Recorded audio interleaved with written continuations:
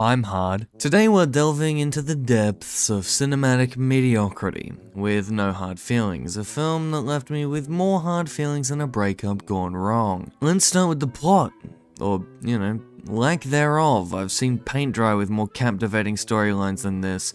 The main character is about as interesting as a cardboard cutout. I mean, I've seen more charisma in a potato, let's be fucking honest. And the support cast, just as fucking forgettable. They bring about as much depth to the story as a puddle in the desert. But wait, it gets worse. The pacing of this film is slower than a snail on sedatives. I found myself dozing off more times than I can count. It's like the director took the term slow burn a little bit too literally and singed my patience to a crisp. And let's not forget about the dialogue. If I wanted to hear a bunch of wooden delivery and uninspired lines, I'd attend a community theater production. Seriously, I've heard more natural conversations in a kindergarten classroom. Oh, and did I mention the cinematography? Because I must have missed it.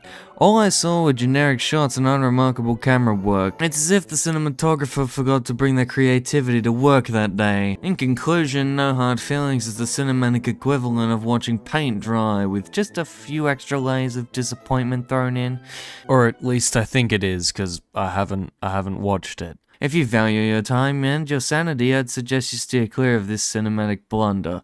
Yeah, just remember, guys, sometimes it's better to skip the film altogether.